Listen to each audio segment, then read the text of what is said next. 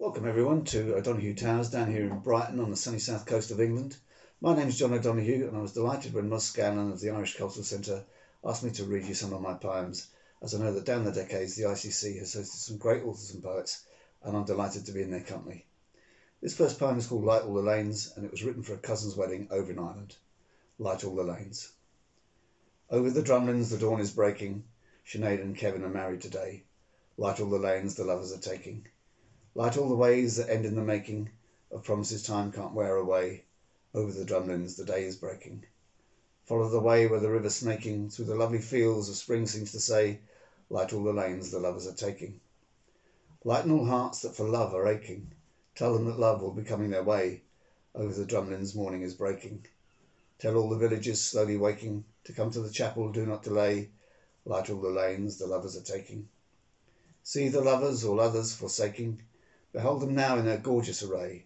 Over the drumlins the dawn is breaking. Light on the lanes the lovers are taking. This next poem was written on the 30th of August 2013.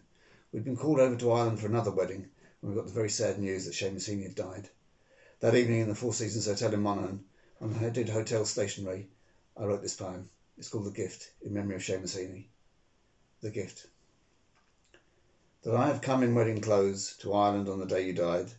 Does that make me a pilgrim here, a figure gaunt, alone, austere, or should I pass as one of those who raise their glass to toast the bride?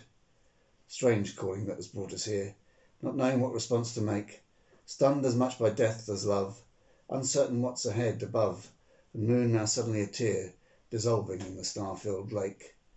And so on wedding's eve I shape these feelings into forms we share, and tie them into bows of rhyme. Tomorrow when we wake and I am aware that open ground might gape, I'll bear my gift with extra care. A change of mood now.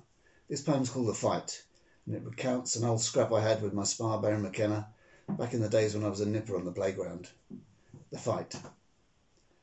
When Barry McKenna struck the blow that blackened my eye, dirty and low, my head in a lock, his fist a ham, battering the jelly into jam. Back in the distant days when the schools still taught us to fight by simple rules, the first to bleed or the first to cry, did our ancestors on high let fly, curse and insult one to another? McKenna, O'Donoghue, brother, foe, patron, poet, priest, protector, as great Achilles slew brave Hector, the two small boys, dizzy and daft, as a whole history looked on and laughed. McKenna, our son, where are you now? Come back for the scar you left on my brow. I'm going to finish with another wedding poem. This year, my wife and I will be celebrating our 30th wedding anniversary. A couple of years ago, I had some health scares, but thankfully I'm still here. This poem refers to that, and it's called Mended. Mended. The cladder that I used to wear lay broken there on the bookshelf. I had other more pressing things than wedding rings to think about, and so unmended there it lay, until today you said to me, "Happy birthday," and placed the ring you mended by our bed. I sing of broken bodies, of these scars I bear, old Mars, your Venus, a survivor of ancient wars I fight no more. Sing once again of life, new mended after fate, left it not late, but just in time to catch whatever lilting light burnishes this ring. Now we're right. Thank you.